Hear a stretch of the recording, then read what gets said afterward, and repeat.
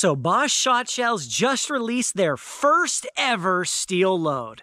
I never thought I'd see the day. So what are we gonna do about it? Well, we're gonna test it, we're gonna retest it, we're gonna test it some more.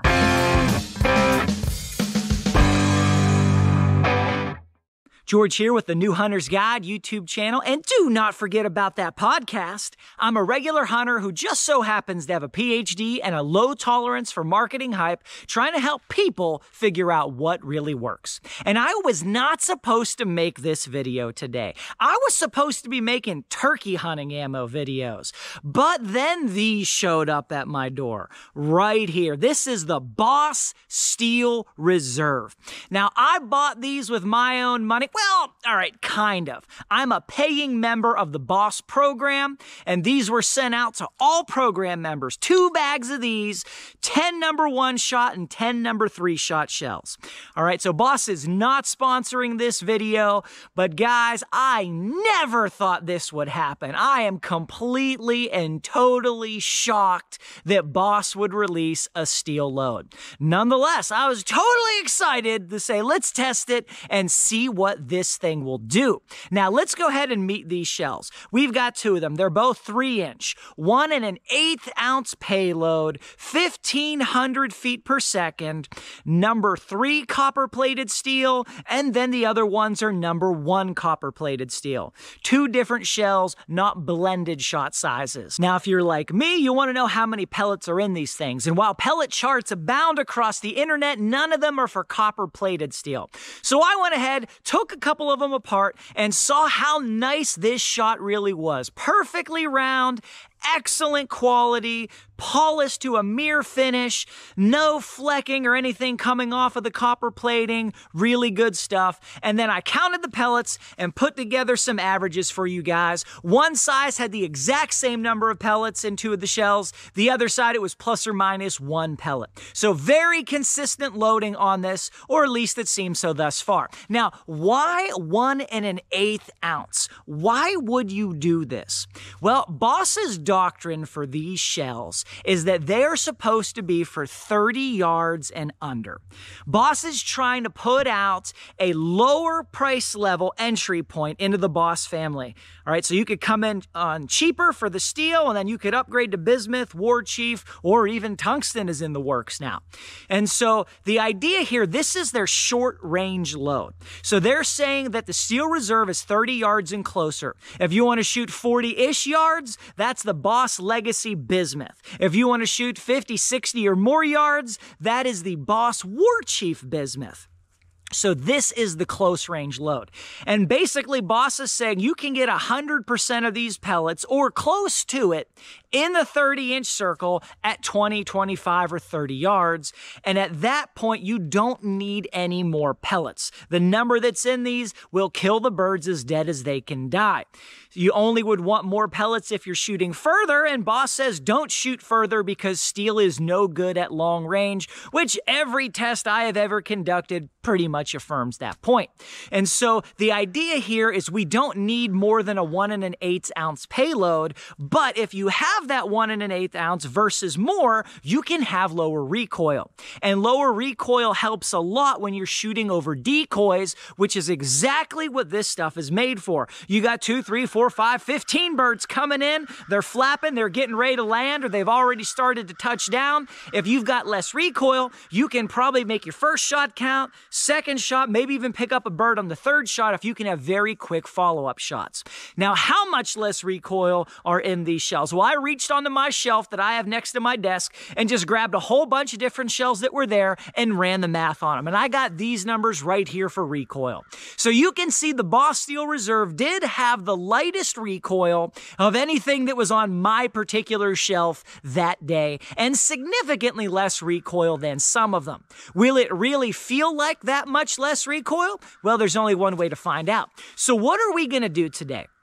We're going to test these, pattern test them at 20 yards, at 30 yards, and then also at 40 yards. Now, I know they're not supposed to be used at 40 yards, but we're going to test them anyway because that's just what we do. And of course, everything that I test, there's a benchmark at 40 yards so we can see how it might compare to other things. And we're going to test the number 3s and the number 1s at all these ranges. And we're going to run them through my Carlson Sporting Clays modified choke tube. Why this choke? Well, Boss recommends a modified choke tube in order to help these spread more so that you have a bigger pattern at close range, which is what they're for.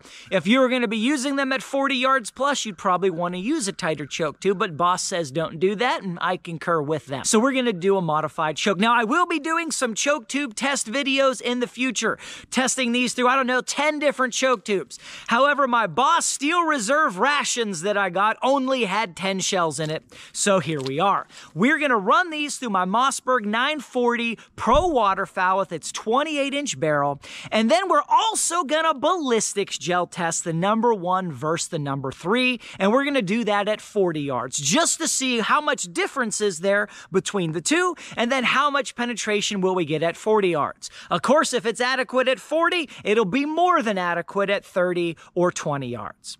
All right, let's head down to the range and get this test started. Well, we made it down to the range. I've got the targets here set up at 20 yards, ready to go. And of course, this shot is meant to be used over decoys. So I've got a couple decoys right here. We're gonna throw those down. All right, we should be all set to go now. Now we're moved back to the firing line. Got my eye protection on. I got my tetras in for ear protection. We got the Mossberg loaded up here with the modified choke tube. We're gonna start with the number 3s. At 20 yards, of course, we're going to try not to hit those decoys.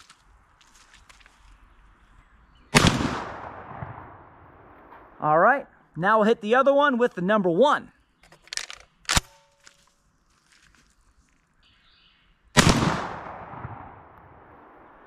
All right, I'm going to go swap the paper and move them back to the 30-yard line. Targets are moved back to 30 yards. Decoys are still out there. We'll go hit them with the number 3.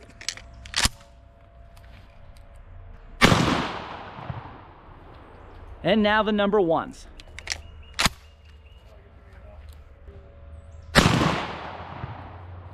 All right, guys, need to let you know nobody is sponsoring this video, but I wanted to give just a free shout out to an outstanding waterfowl hunting book, Mystery in the Marsh by Jack Graham. This is a real book designed and written to be read to children, even very little ones, in order to help them cultivate a joy and passion and desire for the outdoors and for hunting. Jack's not paying me to say this, but guys, this is one of the best books I have ever read to my little 7-year-old. He fell in love with it, became his favorite book, and I seriously got into it too. Jack was just a regular viewer, sent this to me just because I was a dad a year ago, and man, guys, awesome book. It's on Amazon. I'll put a link to it down below in the video description. Let's go ahead and move this paper back to the 40-yard line. And we are moved back to 40 yards. I know we're not supposed to shoot this round at this far, but I do have the decoy still set up, so maybe that makes it okay. We got the number 3s first.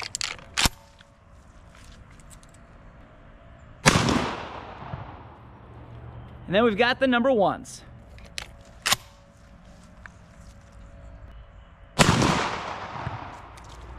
All right, let's go ahead and take a look at all these targets. All right, guys, I got all these targets laid out for you. We're gonna go through them pretty quick, doing something new today. You guys asked me to go ahead and draw that 30-inch circle and then mark all of the pellet holes in it to make it easier for you guys to see. It's kind of messing with my process, but let me know if it's worth the extra effort. We're gonna breeze through these. You could pause, rewind, do whatever you need to do. We're gonna start with the number 3s, and we're gonna go to the 20-yard line. And here you can see we captured the entire pattern in that circle, although I imagine we would. Now the 30-yard, very few pellets outside of the circle on this one.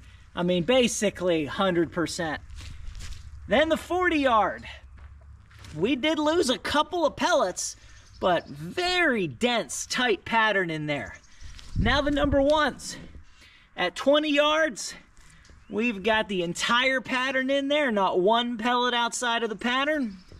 At 30 yards, you can see here almost the entire pattern. just a couple of pellets that are outside. These ones at the top here, those went in one side and out the other because it was folded over. Then at 40 yards, you can see our circle here. Still really good pattern, even at 40 yards. Now I'm gonna count every single one of these pellets, put these numbers into a chart, turn it into data for you guys, but it looks to me like, of course, 20 yards is great, 30 yards is great. 40 yards still looks more than viable for both of these loads. Now, nobody's sponsoring this video, but I asked you guys to please hit the thumbs up button to help this video reach more people. And now we're gonna go on and do the ballistics gel test. And now I have the ballistics gel set up at 40 yards, and we will go ahead and hit it with our number 3 Steel Reserve.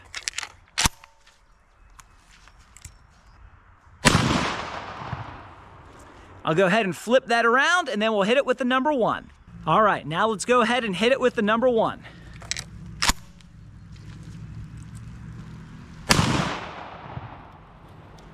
All right, let's go take a look at this ballistics gel.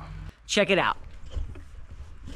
From left to right, we've got the 3s, and from right to left, we've got the 4s. So eyeballing it, looks like 3-ish inches for the number 3s and then 4-ish inches for the number 1s. But eyeballing it's not good enough for me. It ought not be good enough for you either. So I'm gonna measure every single one of these pellets, write that down, get the data, crunch the numbers, put it in a chart, and get it to you guys in about 3 seconds. Well guys, that was about 800 pellets. And that was a lot of pellets. And as I was putting this data together, I was reminded of another data point. Check this out right here. I cannot believe such a small percentage of the people watching these waterfowl videos have not subscribed. What are you guys doing? What channels do you subscribe to? Come on, fix that, make it right. All right, let's look at the real data for this test right here. Check this out, guys. Looking at the number 3s first, at 20 yards, you've got 158 pellets. Now, there was not one pellet outside of the circle. So I don't know if maybe I had multiple pellets. There were 2 going through the same hole or not. This should have been a 100% pattern efficiency. I don't know where the missing pellets are. No idea. At 30 yards, almost the exact same number of pellets, 151. There were a couple outside of the circle. And then at 40 yards, you had 127 pellets. Still 76% pattern efficiency with a modified choke tube. Outstanding. Now you look at the number 1s. 109 pellets at 20 yards. 108 pellets at 30. All right. Unbelievable. And then at 40 yards, 85 pellets, still 75% pattern efficiency. So what is the bottom line here from the pattern testing? Well, at 20 yards, obviously they're all there. At 30, obviously more than enough. At 40, still enough pellets to do the job for the number 3s. I'd like to see 100 pellets in a 30-inch circle on anything that I'm shooting, so the number 1s are just slightly below my threshold. But if you're talking about geese, and that's just an accidental long shot, I think you still have more than enough to do it. But what does the power look like? All right, check it out right here. The number 3s, 3.12 inches of ballistics gel penetration, more than enough to kill a duck at 40 yards. The number 1s, 3.96 inches of ballistics gel penetration. Exactly what you want in order to kill a goose at 40 yards. Now, interesting on this, it was also a very cold day. Well, not very cold, but it was on the cold side, which means the gel's going to firm up some, so you're not going to get quite as much penetration as you normally would. Now, big question here, guys. Am I now going to switch over and convert to steel shot? No, it's not happening. I don't foresee that being the case now or at any point in the future. Why not? Well, I do a lot of long-range shooting. Where I hunt in western Pennsylvania, far from any flyway, many of our shots are passing shots, and most of them, quite honestly, for me in the last couple seasons, have been jump hunting. I take more ducks jump hunting than I do over decoys. So for me, I'm going to stick with the Bismuth Warchief because that fits what I'm doing the best. But if you are hunting over decoys, taking a lot in 20 and 25 yard shots, steel shot can't kill them any deader than Bismuth or anything else. This might be a good load for you, a good way to save a little bit of money. Now, if you want to know more about why steel shot might still be viable, I did a video titled 5 Reasons Steel Shot is Not Dead, and you can check that one out right here. If you want to see Boss Legacy against Boss Warchief Bismuth, you can check out that video right here. Thank you guys so much for watching. Till next time, God bless you, and go get 'em in the woods.